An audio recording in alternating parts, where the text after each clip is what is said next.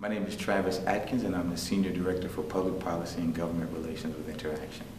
I first got started in the field of interaction basically through my childhood passion for Africa, which was cultivated by my mother and my family.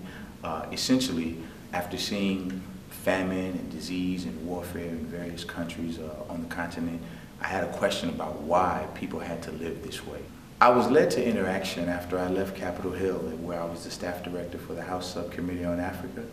and in that position focused on global issues and foreign affairs from a congressional perspective. I realized really the importance of advocacy. And what motivates me to do this work every day is the memories I have of working in development overseas in various countries, working in humanitarian situations, refugee and IDP camps, and thinking about the women and children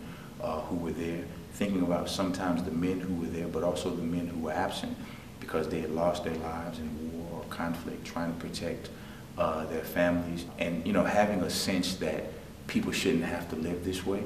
and that anytime there's a situation where people are living without their dignity,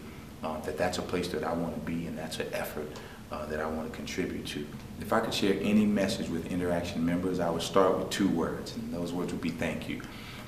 Thank you for your service, thank you for your commitment, thank you for prioritizing the needs of less fortunate people in the world, and I think also that those folks should be supported, that those folks should be honored, and that those folks should be given all the adequate resources to do the life-saving work that they do.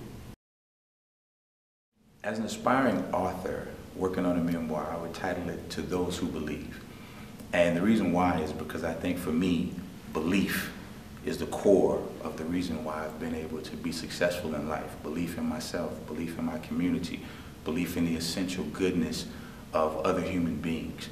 And essentially what I'm saying is that no matter where you're born, no matter what your zip code is, no matter the circumstances of your life, if you have sufficient amount of belief in yourself and you act on it, that positive things can happen.